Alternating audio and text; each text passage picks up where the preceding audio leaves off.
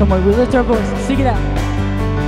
Joy to the world, the Lord has come. Let earth receive our King. Let every heart prepare in heaven and nature sing, heaven and nature sing, and nature sing.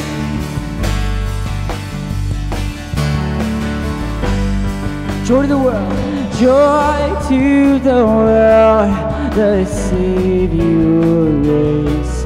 Let all their songs employ, while fields and floods, while fields and floods, like seals and flames, repeat the sounding joy, repeat the sounding joy, repeat, repeat the sounding joy, joy, unspeakable joy, overflowing well, no tongue can tell, joy, unspeakable joy, it rises in my soul and never lets me go. He rules the world with truth and grace and makes the nations prove the glories of His righteousness and wonders of His love, and wonders of His love, and wonders of His love, yeah, joy, unspeakable joy, it rises in my soul, and it never lets me go.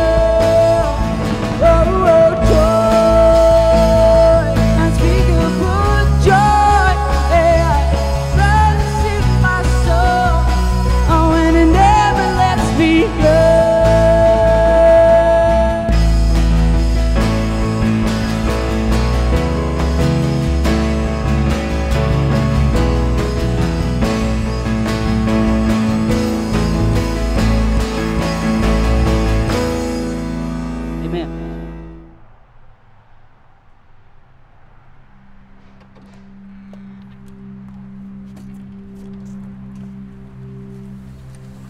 Imagine Christmas is over. All the programs have been performed. All the pictures have been taken. The carolers are done singing. The holiday parties have come and gone. The presents are unwrapped. And the big dinners have all been eaten. The Christmas music is turned off. The family's headed back home. Someone from work is on the phone. The kids have a practice to get to.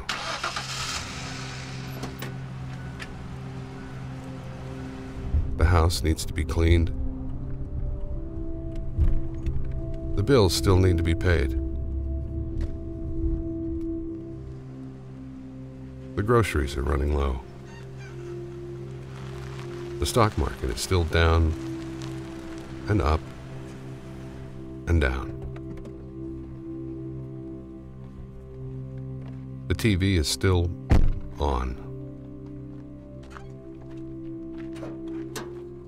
The news is still worrisome.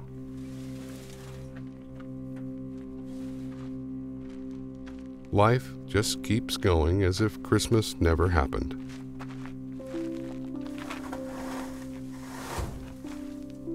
But it did happen. Look around. The church is full of family and friends and laughter. because the baby is still the Savior. And the Savior is still the gift held out. To a world still looking for joy, an earth still waiting for peace, and the peaceful still sing in wonder of the God who gave his Son, and the Son who gave his life to add us to his family, and one day welcome us home. Imagine Christmas is over, but remember that it really happened, and it changed everything.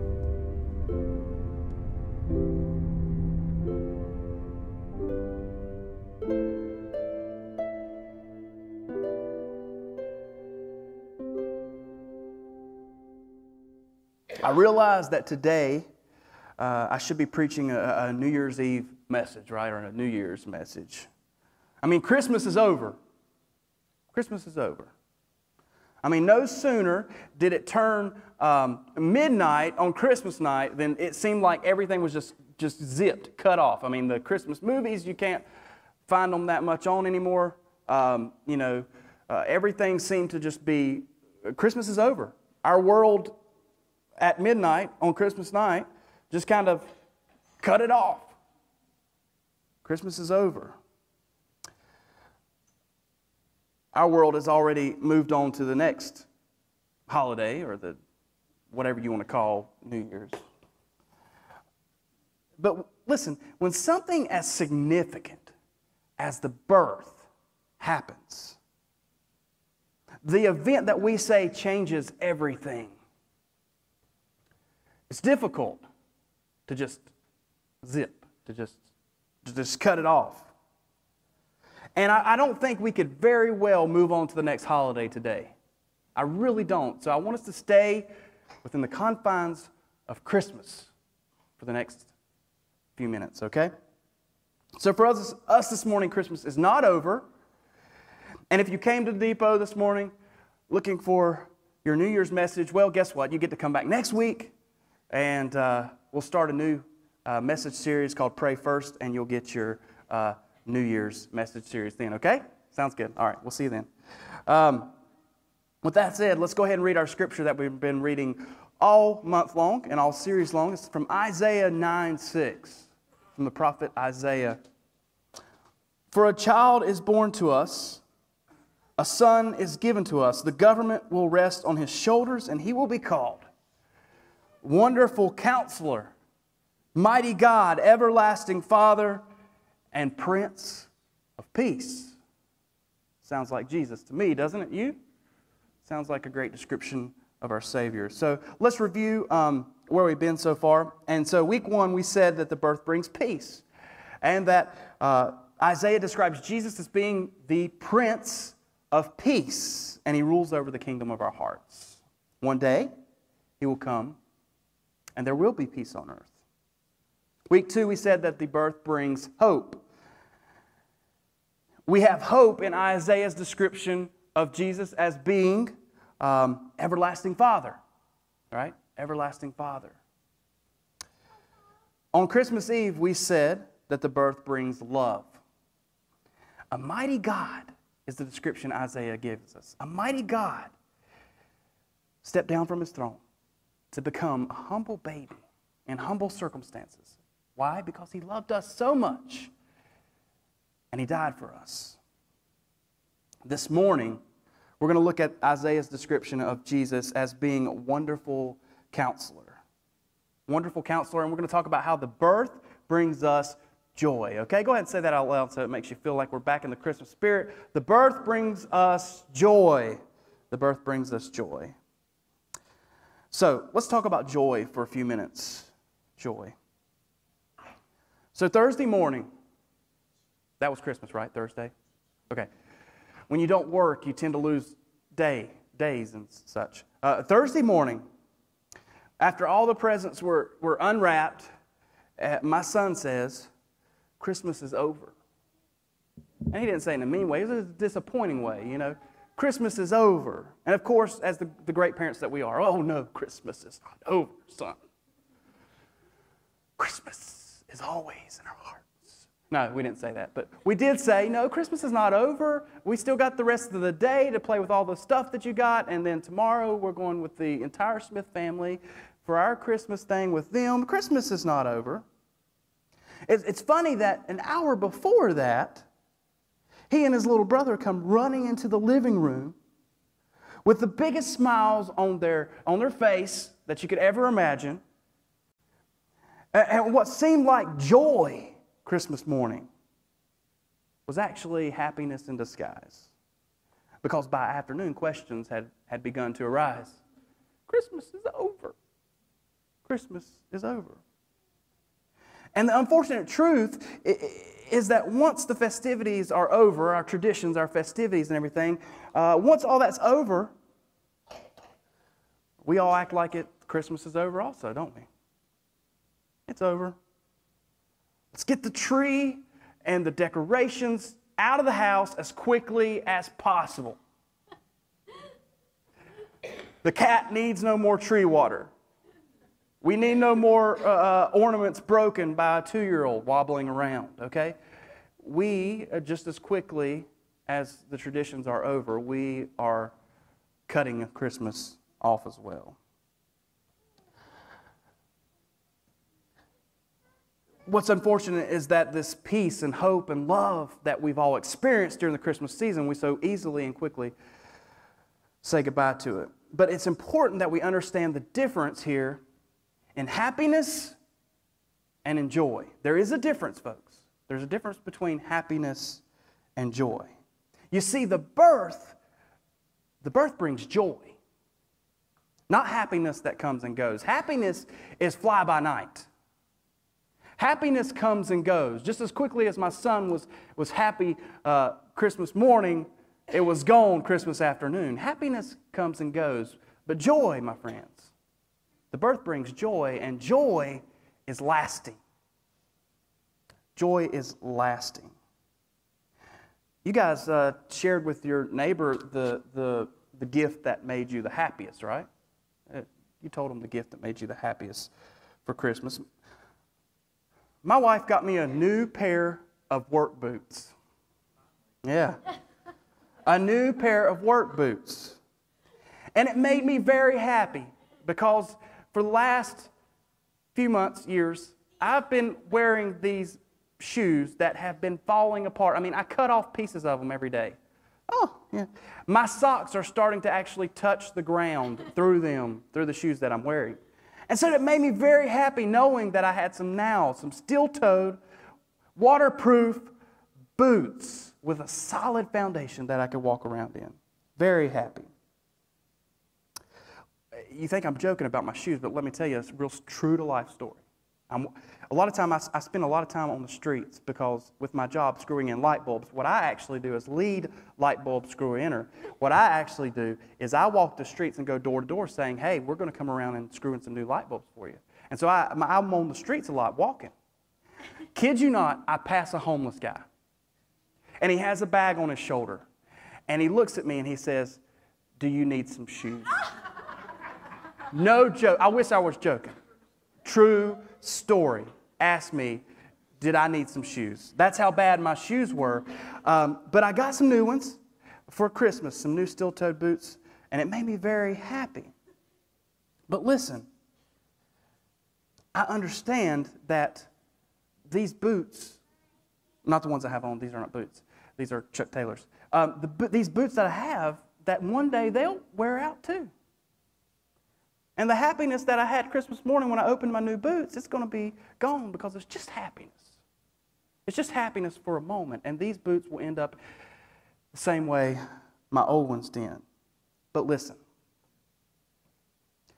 the joy of childbirth doesn't end when you leave the hospital. The joy of childbirth doesn't end when you leave the hospital because every day you discover, every day you discover a new joy. Every day you discover a new joy. The same is true about the birth and Jesus. We experience the joy at Christmas, the joy of the birth. Sorry, just a little bit sidetracked. I don't know about you guys. Don't know why. See, the joys that you discover with childbirth every day. Listen, I want you to know about joy is lasting, happiness is fleeting, and the birth brings joy. Okay? It brings lasting joy. And so this is not the time to get down and get the blues because Christmas is over. No. Christmas is not over. We can tap into that joy that we have at any moment. And it cannot be turned off like a light switch. Christmas doesn't have to be over because the birth brings joy. All right? The birth brings joy. Now I want to talk a little bit more about this description that Isaiah the prophet leaves for us. He says, wonderful counselor. Wonderful counselor. We're going to start with this word wonderful. Wonderful. Here's a word we throw around a lot, huh? Especially this time of year. Wonderful. We describe various things as being wonderful. This is one of those words we tend to overuse sometimes. Do you anybody else have a friend that has their go-to word? You know, the one word and you start playing a game where you count how many times they say that word. You know what I'm talking about? And this is one of those words that could be that. Wonderful. That the description is the only thing they have is the description to describe anything is wonderful. Wonderful. So this time of year we use it a lot and we say, what a wonderful gift you've given me. Thank you. What a wonderful lights that we waited for hours to go through in McAdenville. What wonderful lights. What wonderful food. What a wonderful service. Wonderful Christmas. Wonderful, wonderful. Oh, wonderful. We use the word wonderful a lot. We overuse it, and we've used it a lot during Christmas. But Isaiah's use of the word of wonderful counselor is a little bit different, okay? The word wonderful's different here. His description of the coming Messiah as being wonderful means incomprehensible. That's a big one. Incomprehensible. That's what he means when he says wonderful. He also means mind-blowing. The coming Messiah, Jesus, the birth is wonderful because it's incomprehensible. It's mind-blowing, the birth. And we can find the proof of the use of that word by just simply looking at the birth and the circumstances that surrounded it. Born to a virgin. That's incomprehensible, folks. That's mind-blowing. A king born in a barn. A barn laid in a feeding trough. That's incomprehensible. That's mind-blowing. It's wonderful. Heaven's angels. Heaven's angels as the birth announcement. That's incomprehensible. That's mind-blowing. That's wonderful. It's a more accurate use of the word wonderful. Visited by kings, wise men, magi, bearing gifts. Incomprehensible. Mind-blowing. Wonderful. The proof is in the birth. The birth is wonderful because it's incomprehensible, it's mind-blowing. But we're not done yet. He says, wonderful counselor. Wonderful counselor. Anybody ever been to counseling here? You can raise your hand. It's okay. We should all go. Seriously. Counseling is a good thing. I've been to counseling. Counseling is a good thing. Let me tell you a little bit about counseling that I know. When you go to counseling, what a counselor does, and I've got a couple counselors in here, so I got to be careful. Sorry, Hannah. What a counselor does, because I've been, what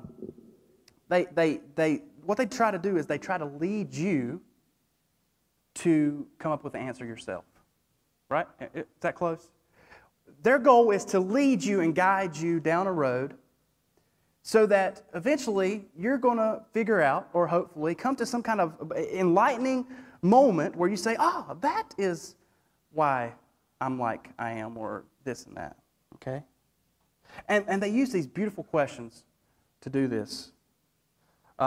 Questions like, why do you think that is? Right? Why do you think that is? Or a question like, well, how did that make you feel? Correct? How did that make you feel?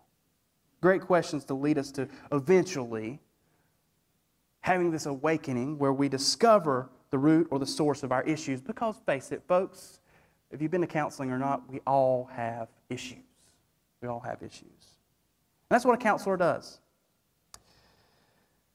But the truth is, we wish that we had a counselor that would just come in and kind of just give us a good, swift kick and tell us exactly what we need to do to fix our circumstances. Just tell, isn't that what we want, though? A counselor to tell me exactly, like almost as if they were inside of us and they knew exactly what we were going through. Just tell me how to fix it. That's what we really want out of a counselor. Get rid of our issues. Help me get rid of my issues.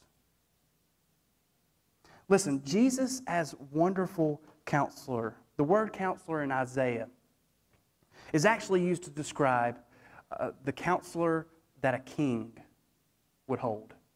The counsel that a king would hold.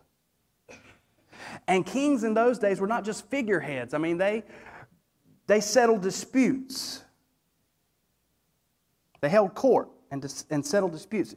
And the exact same word that Isaiah used here for counselor, we also find it in Kings, where this wise guy we know as Solomon. Y'all hear it? Wisdom. Solomon. Wise king. It is used to describe him. Now listen. Do you remember the dispute? Let me give you an example of how Solomon was wise. Do you remember the dispute that was had over a baby in Kings? Let me share with you. This is wise. This is the kind of counsel that Solomon provided. There were two young women who lived in the same house and who both had an infant son, came to Solomon for judgment. One of the women claimed that the other, after accidentally smothering her own son while sleeping, had exchanged the two children to make it appear that the living child was hers. The other woman denied this, and so both women claimed to be the mother of the living son and said that the dead boy belonged to the other. Are you with me? So, after some deliberation, King Solomon called for a sword to be brought before him. And he declared that there was only one fair solution. The live son must be split into two, and each woman receiving half of the child. Now, upon hearing this terrible verdict, the boy's true mother cried out, "Oh Lord, give the baby to her, just don't kill him." The liar, in her bitter jealousy, exclaimed, "It shall be neither mine or yours, divided." The king, of course, declared that the first mother was the true mother, and the loving mother would rather surrender her baby to another than hurt him, and gave her the baby. This is just an example of the wise counselor that Solomon was. But remember, we're talking about a wonderful counselor here in Jesus. So, we have a wonderful counselor that can settle the disputes in our lives, that can settle the disputes in our own hearts. We have a wonderful counselor who fills us with joy, which lasts through seasons of happiness and sadness. Wonderful counselor. Incomprehensible, mind-blowing, wonderful king who is so wise to solve disputes in our own lives. Now, does that bring you joy? Does it bring you joy knowing that the description of wonderful counselor is that of Jesus, the very one that was born into your heart and was born into mine? Wonderful counselor. If you read Psalms 35, not 35, Psalms 35, here's what you read. Weeping may last through the night, but joy comes with the morning. You've heard that before. Weeping may last through the night, but joy comes with the morning. Every new morning is an opportunity to tap into the joy that the birth brings at Christmas. Not just Christmas morning, when joy is disguised as happiness, but the true joy that we tap into our hearts. Every day we have an opportunity to usher in the birth of Jesus into the hearts of people that surround us, and be a part of them experiencing the joy that is Jesus. This is why we're still celebrating Christmas. This is why we're still celebrating Christmas. When the rest of the world has moved on, has cut ties, has gone to the next thing, we still celebrate Christmas because of the incomprehensible, mind-blowing, wonderful counselor within us. Let's pray.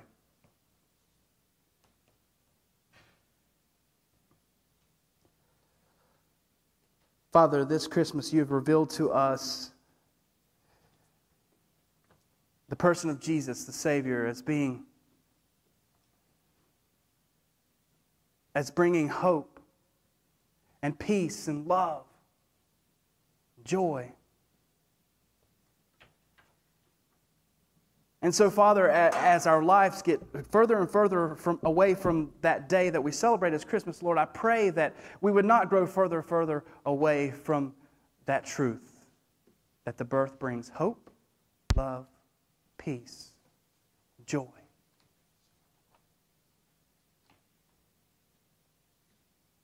May we be reminded that Christmas is not over. Christmas is never over. Every day is a new day for the birth.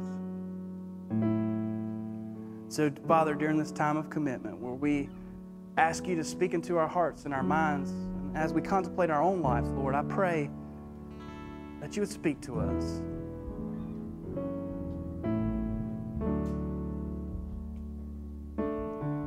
So, Father, that when we leave this place, that love, joy, peace, and hope that we've discovered in you would not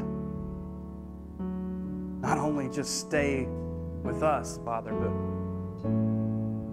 would spread to others. We love you. In Jesus' name.